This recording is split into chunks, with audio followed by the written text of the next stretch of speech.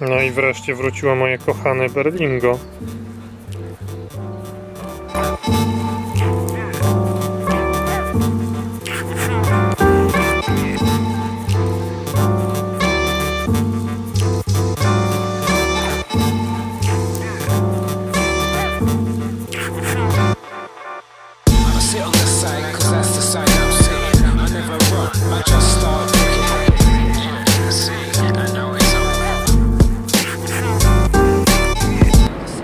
To dzisiaj Wam opowiem o słuchawkach.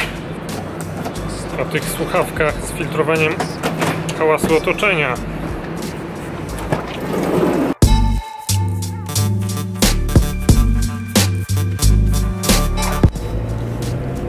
No więc mam! Wahałem się, ale wreszcie wybrałem. Najlepszymi słuchawkami z filtrowaniem hałasu otoczenia dla takiego człowieka jak ja, który potrzebuje mieć słuchawki, które się parują równocześnie z dwoma urządzeniami, czyli z komputerem i z telefonem, i to telefonem na Androidzie, proszę Państwa. Najlepszymi słuchawkami tego typu, które nie mają problemu zarówno z tym filtrowaniem hałasu otoczenia, jak i z jakością dźwięku, bo ja sobie też czasami muzyki na nich słucham. No i też bez problemu sobie radzą z przełączaniem się pomiędzy tymi dwoma urządzeniami, z którymi są sparowane. Są słuchawki Bose Quietcomfort 35. Przez moje ręce przewinęło się masakrycznie dużo słuchawek. Testowałem tak. Sennheisery Momentum 2.0 wireless. Te duże, takie wokółuszne.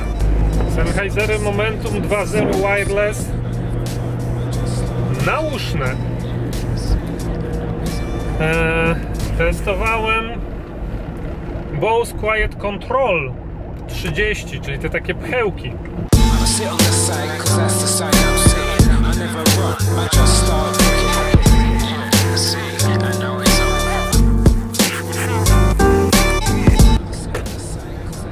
No i najlepsze z tego wszystkiego są Quietcomfort 35.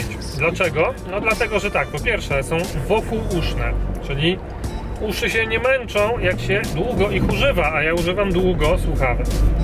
Po drugie, mają niesamowite, najlepsze filtrowanie hałasu otoczenia, jakie w ogóle może być. Po trzecie, może nie wyglądają zbyt pięknie, bo są czarne i są zbudowane z takiego jakiegoś wzmacnianego nylonu i czarnego takiego aluminium, ale całe sterowanie tymi słuchawkami jest zrobione na klawiszach. Można dotknąć. Nie ma żadnych gestów dotykowych czy takich innych rzeczy, które są na przykład w słuchawkach Sony. Są też takie Sennheisery dosyć drogie, które też mają takie kontrolowanie właśnie gestami, dotykiem. Ja strasznie tego nie lubię, bo ja uważam, że no o ile ekran dotykowy w smartfonie to można dobrze zrobić, no to jest to intuicyjne dla człowieka, to sterowanie gestami słuchawek to już jest po prostu, to jest gadżeciarstwo i to naprawdę nigdy nie będzie wygodne, podczas gdy jak się ma klawisz do odbierania połączenia telefonicznego, no to jest ten klawisz, wiadomo gdzie on jest, człowiek się przyzwyczai do tego, gdzie on jest i już. A nie, że tutaj sobie puknąć, a tu przytrzymać. No więc słuchawki Bose Quietcomfort 35 mają sterowanie klawiszami normalnymi, jest on-off, który się przesuwa i to jest super.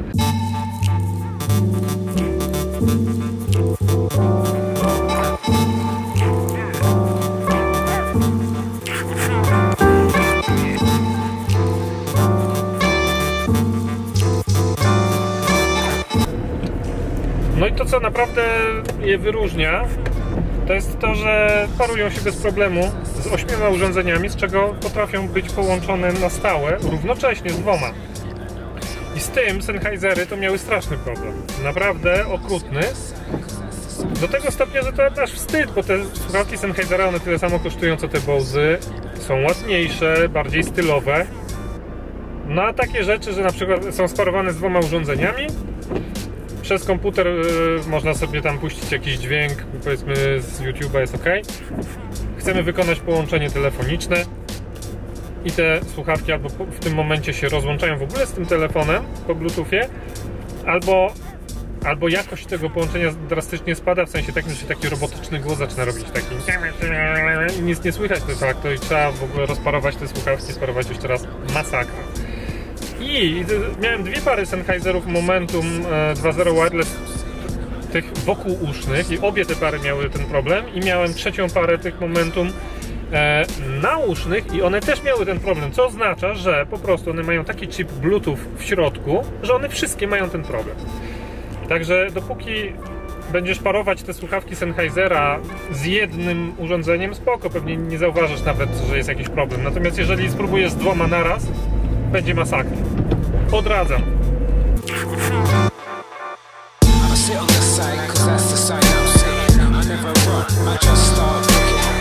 Quiet Control, te pchełki Bose'a są fajne, bo one mają de facto, no tak samo dobrze się parują z urządzeniami, natomiast ja akurat osobiście nie lubię pchełek.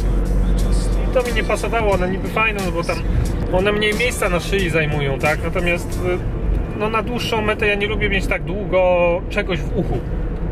A nauszne Bose Quietcomfort 35 są ok. No nie męczą tak bardzo uszu. Także polecam, super słuchawki, naprawdę myślę, że jeszcze długo nic lepszego nikt nie wymyśli.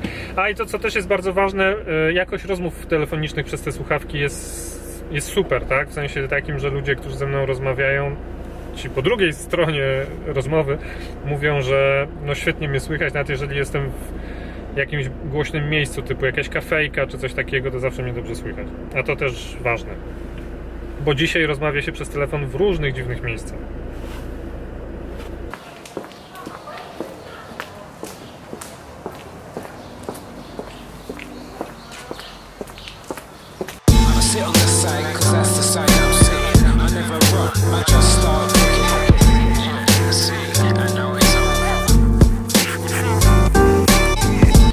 Chciałbym Ci dzisiaj opowiedzieć o takiej jednej funkcji close, której jeszcze wcześniej nie opowiadałem, bo sam nie wiedziałem, że jest taka fajna. A mianowicie close pokazuje Ci, kiedy ktoś otwiera Twoje maile, ale to nie wszystko, jeszcze pokazuje Ci, kiedy ktoś klika w linki w Twoich mailach.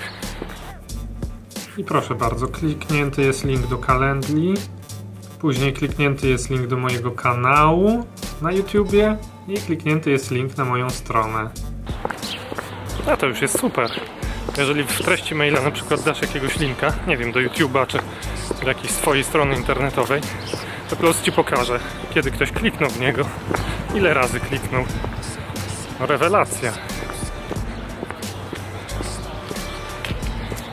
I to jest to, dlaczego właśnie używanie oprogramowania klasy CRM jest lepsze niż używanie takiego zwykłego klienta poczty. Patrzcie, jak tu ładnie.